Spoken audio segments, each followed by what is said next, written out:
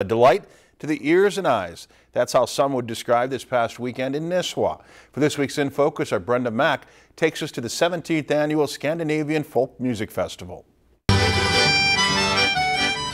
It was an European festivity in the heart of Nisswa. So much music and so many different countries represented here. It's just a treat. The Nisswa Stammen, which also means a bunch of people playing music together, was exactly what it was. Enjoy listening to the music.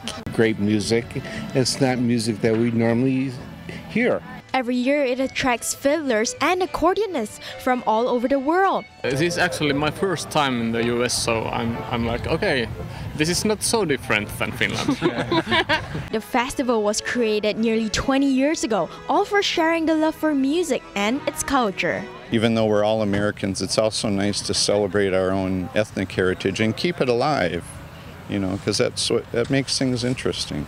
Throughout the day, concert goers can also walk into museums to learn about the many cultures and traditions that shape the community today. My husband is Scandinavian and I am not, so it's just kind of a kick to just see some of the culture that he or his grandparents or whatever, where they were born and such. So I'm just glad that we get a chance to get together and come out and enjoy the day. It's a fun time, isn't it? Yep. The party went on with more feasting and more dancing. For this week's In Focus, Brenda Mack, Lakeland News. If you've enjoyed this segment of Lakeland News, please consider making a tax-deductible contribution to Lakeland Public Television.